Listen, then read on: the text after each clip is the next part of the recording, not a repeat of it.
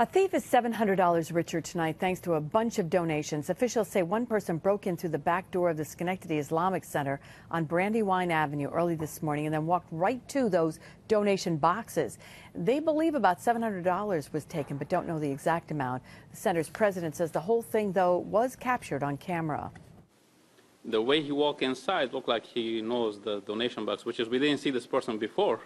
So he opened the black donation box first, and then he opened the white one, which is in the table.